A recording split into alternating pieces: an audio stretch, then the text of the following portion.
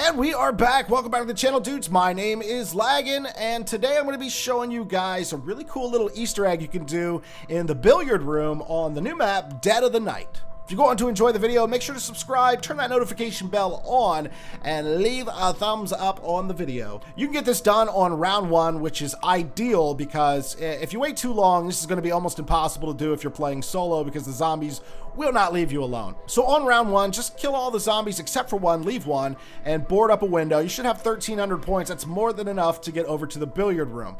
Once you're in the billiard room, you're going to see, obviously, the pool table. It's got balls 1 through 9 on it, and with your gun, you can shoot the balls into the pockets. You have to do it in order of 1 through 9. So shoot the 1 ball in, then the 2 ball, then the 3 ball, etc. until you have knocked all the balls in order, and you will get a power drop in the form of some free money, 500 free points. And I tried this 3 different times to see if it would drop anything else, and every single time it was the bonus points. So let me know in the comment section down below if you have gotten anything else, because for me it was just the money, which is fine because who doesn't need points at the start of the game? So free 500 points, pretty cool little Easter egg that anybody can do. Go ahead and give this one a try. If you enjoyed the video, drop a like on it. I got a playlist down below with Dead of the Night tutorials and my first playthrough, so make sure you check that out. Click the video at the end of the video to keep watching more videos.